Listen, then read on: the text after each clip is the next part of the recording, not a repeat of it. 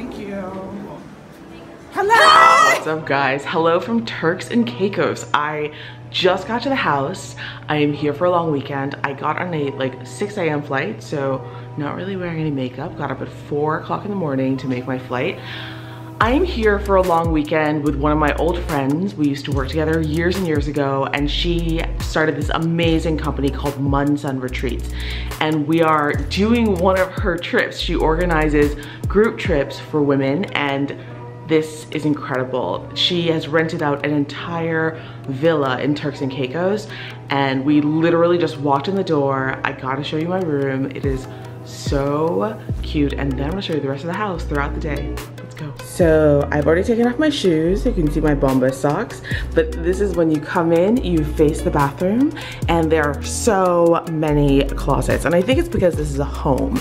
So if someone bought the house or like lived in the house full time, they would need all of these closets. Over here is the bathroom. It is humongous. It has the double sinks, which I love, you know. And there's a separate toilet vestibule, it's windowed, and there is a giant shower. Over here is the bedroom part of the room, and it is surrounded by windows and greenery. I don't know if you can see, but it's basically, it feels like we're like in a rainforest, kind of. There's a desk and a chair there, an armchair over there, television, and the giant bed.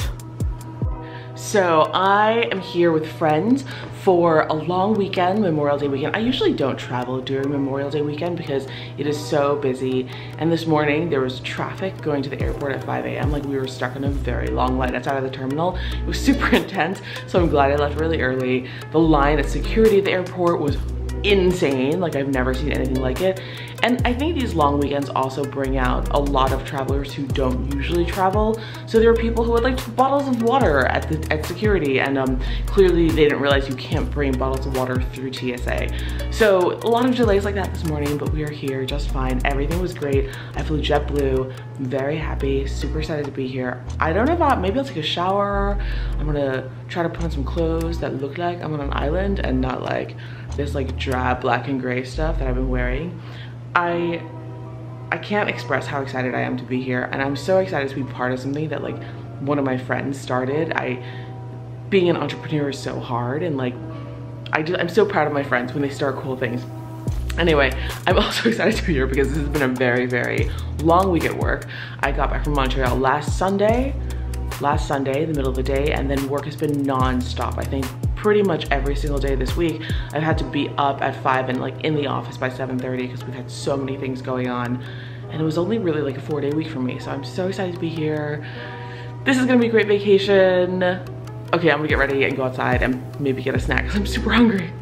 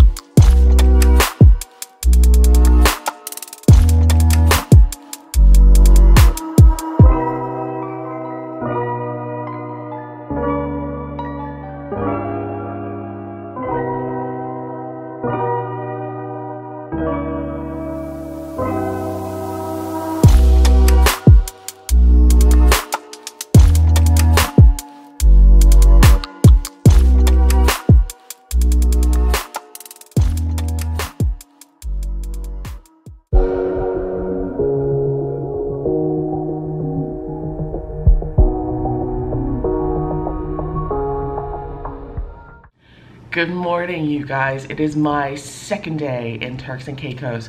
Yesterday we flew in super early, so yesterday was sort of like a weird blur of a day. We got here and I think I got on like a 6 a.m. flight. I got up at like 4 a.m., left New York at like 6:45, got here around 10, came directly to the villa. So my friend Georgia rented a private villa. She started this company called MunSun where they create and like curate these small group trips for women who love to go on vacation but who don't have time to like make their own plans and stuff. It is such a cool idea, and I'm so excited to be on one of her trips. So far it has been stellar, like perfect. Every detail is taken care of. It's incredible. Anyway, more on that later, but yesterday was kind of like a blur because we're going from having like a bunch of us who are on the New York flight are like, we work in offices in these very, very high pressure jobs, and all of us had a pretty anxious week. I think it's that week before summer starts where everybody is trying to cram in everything they're trying to do before summer starts. So my week was totally bananas. So I arrived here exhausted from having like slept very little the night before, but also like at like this high level of anxiety. And as soon as we got here, the feeling was like, literally we walked into the villa and you see the ocean in front of you, because you literally walk in and like the entire house is like all windows, so you see the ocean. It's like directly in front of you. There's like nothing on the ocean. There are like no boats, there's no people. It's just pure clear water. And we have like an infinity pool that like goes right over. It's just the most beautiful place. You have this instant sense of calm, and after like 4 or 5 hours, all the cells in my body, I can't describe it any other way, they started to relax. And I feel like I almost need to like meditate this morning to really bring myself into the present, because even last night I was like, am I supposed to be anxious? Am I supposed to be calm? And to be honest, this is like the most vacation-like vacation I've been on in years, where there's like no pressure to do anything.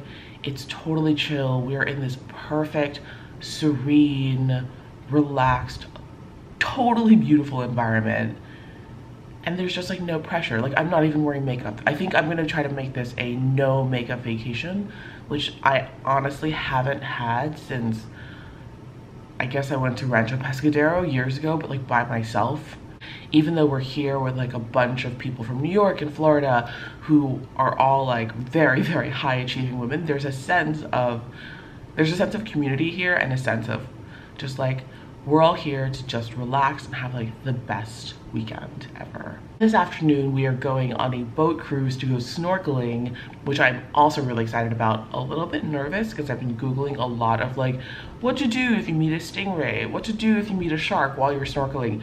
The last time I went snorkeling was years ago in Peter Island in the Virgin Islands, and the one thing I didn't realize about snorkeling, and this is like my New York kid side coming out, was that when you get in the water and you can see everything else in the water, you become acutely aware that you are not in the water alone.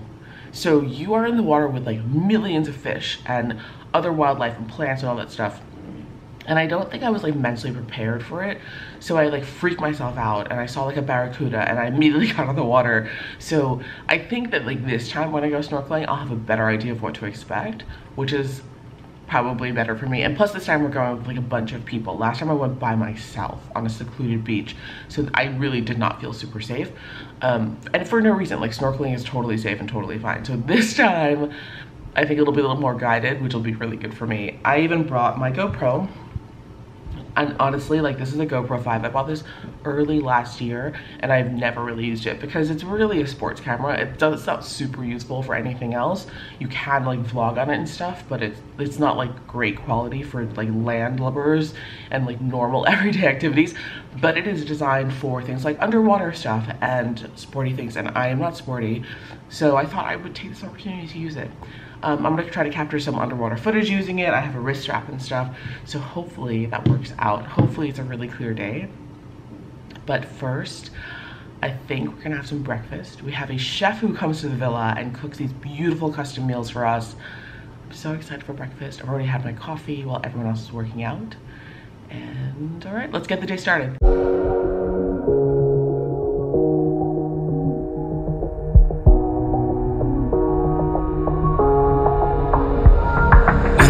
Are out and you stumble in the dark. You kept pushing on, but then you went too far. When your ship has sailed and all your dreams are lost, everything is wrong, you feel like it's your fault. Just remember, I will be there for you, baby. Remember, there's nothing out there to get you. Don't forget it when life throws lemons. Just call on me to get you. Don't forget to get you. To get you. Don't forget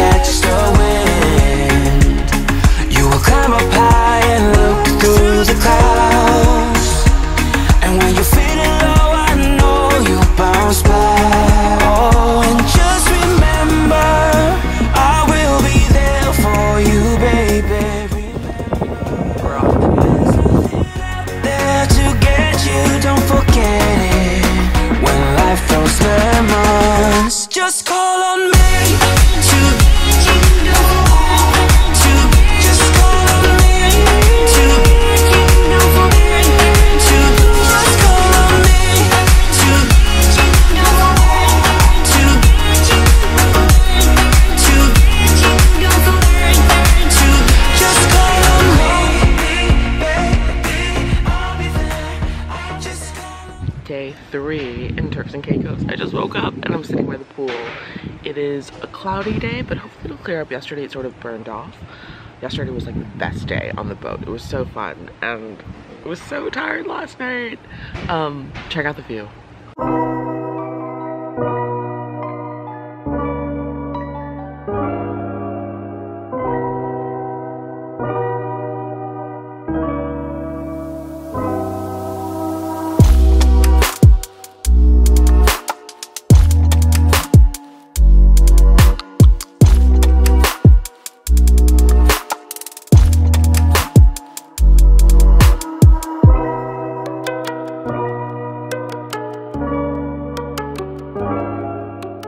Hey guys, it is the third day at Turks and Caicos and we've just been hanging around the house all day, like totally chilling. It's been so quiet and so nice. I think everyone's really tired from all of our fun yesterday on the boat.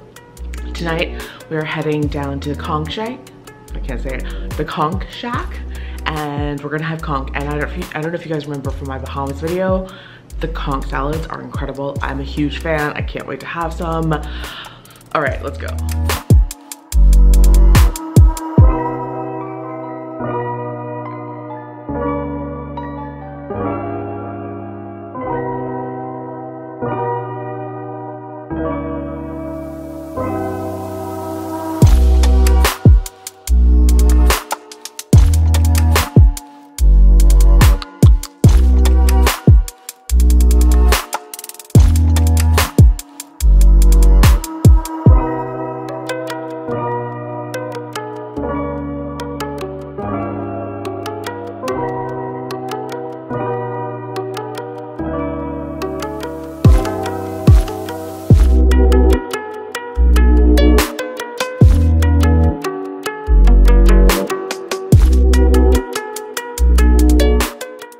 All right, that's it, you guys. That was the last night on this retreat in Turks and Caicos. I'm about to pack. My suitcase is there. I don't know if I showed you guys my fried chicken beach towel, but there it is. It's a